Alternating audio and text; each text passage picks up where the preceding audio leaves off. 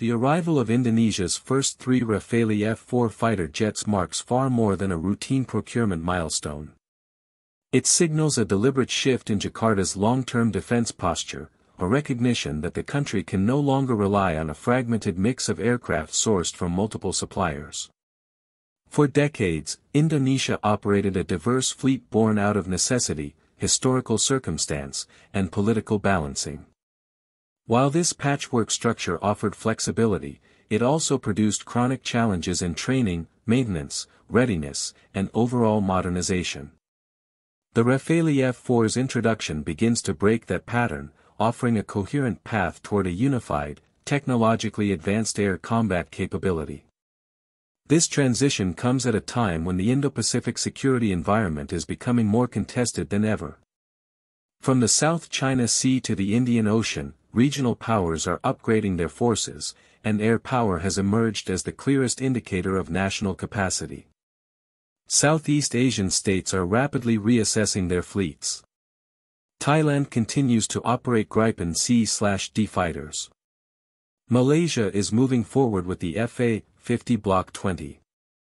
Vietnam still relies heavily on the Su-30 Mk2, while Singapore maintains the most advanced mix in the region with its F-15SGs and incoming F-35Bs. Indonesia's commitment to the Rafale should therefore be understood as part of a broader regional trend in which network-centric operations, high survivability, and multi-role flexibility increasingly define air superiority.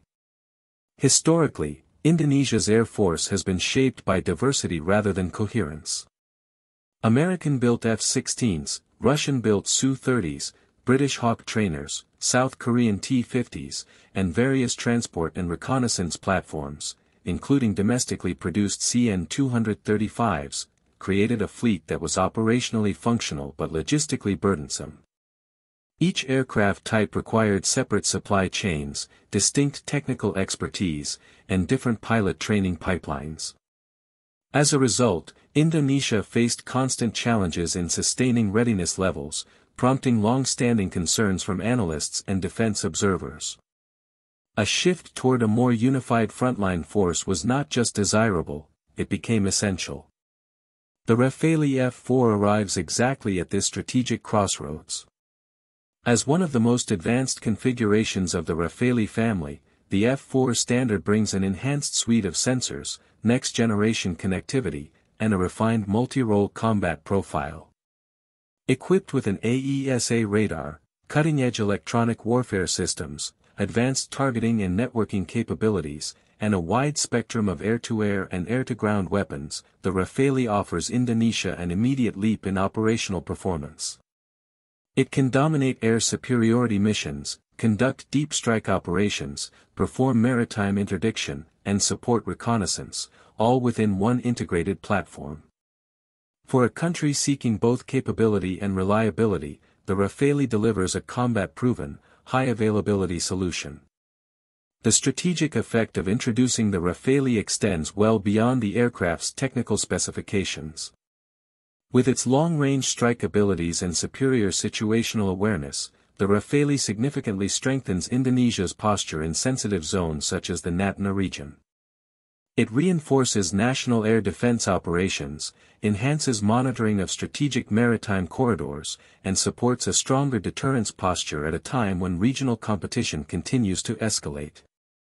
When combined with Indonesia's expanding radar network and new A400M transport aircraft, the Rafale forms part of a more integrated defense architecture, enabling mobility, sensor fusion, and sustained operations across Indonesia's vast archipelagic geography.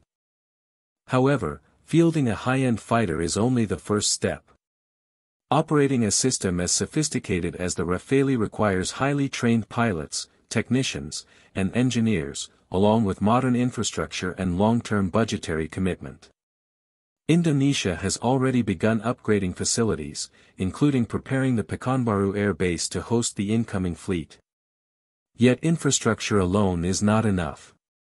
Maintaining Rafale readiness demands a robust ecosystem of spare parts, advanced simulators, and diagnostic tools, all supported by consistent investment. Many Indonesian defense enthusiasts have raised valid questions over whether the country is fully prepared for the long-term costs of sustaining such a platform. Their concerns echo the experiences of other nations integrating modern fighters. The acquisition is the easy part, maintaining peak performance over decades is the true challenge.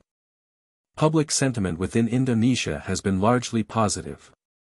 The arrival of the first jets generated widespread attention, with many expressing pride that the National Air Force is finally equipped with a world-class fighter.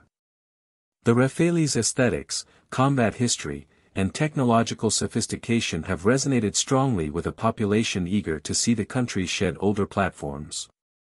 At the same time, more informed observers are quick to point out that Indonesia must address not only acquisition but also sustainment. They highlight ongoing concerns about fleet diversity, noting that Indonesia will continue operating older aircraft types for years to come. These discussions reflect a growing public understanding of defense issues and a desire for long-term strategic planning rather than symbolic procurement. In the regional balance of air power, the Rafale elevates Indonesia into a more competitive tier. Compared with Thailand's Gripen C/D fleet, the Rafale offers superior sensor performance, network integration, and multi-role flexibility. Against Vietnam's Su-30 Mk2S, the Rafale provides clear advantages in beyond visual range combat, electronic warfare, and interoperability. Malaysia's Fa-50 Block 20, while modern and capable, belongs to a lighter category and cannot match the Rafale's range, payload, or survivability. Singapore remains the regional benchmark with its F-15SGs and upcoming F-35Bs, but Indonesia's Rafales narrow the qualitative gap and ensure that Jakarta remains a credible actor in Southeast Asia's evolving security landscape. Once all 42 Rafales are delivered, Indonesia will possess one of the largest modern fighter fleets in the region, potentially positioning it as a central air power player. Beyond operational capability, the Rafale program aligns with Indonesia's long-term goal of enhancing defense autonomy. The procurement includes technology transfer, training programs, and industrial participation, critical components for a country seeking to strengthen its domestic aerospace sector and reduce reliance on foreign suppliers.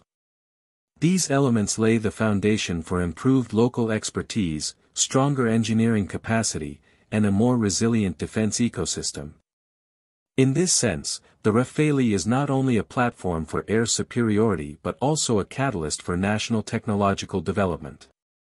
Looking ahead, Indonesia's Air Force is poised to evolve toward greater modernization and force coherence.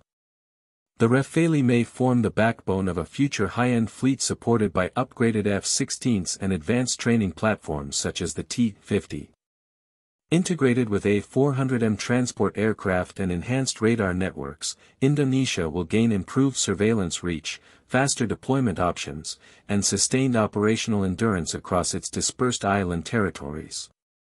For a nation responsible for securing one of the world's largest archipelagos, this evolution is not optional, it is strategic necessity. Ultimately, the arrival of the Rafale F4 represents a transformational shift for Indonesia's Air Force. It strengthens national defense, boosts regional deterrence, and signals Jakarta's commitment to long-term military capability. If Indonesia continues to invest in sustainment, training, and infrastructure, the Rafale will serve not just as a powerful fighter jet but as the foundation of a new era in Indonesian air power, one defined by readiness, strategic clarity, and the ability to protect national sovereignty with confidence for decades to come.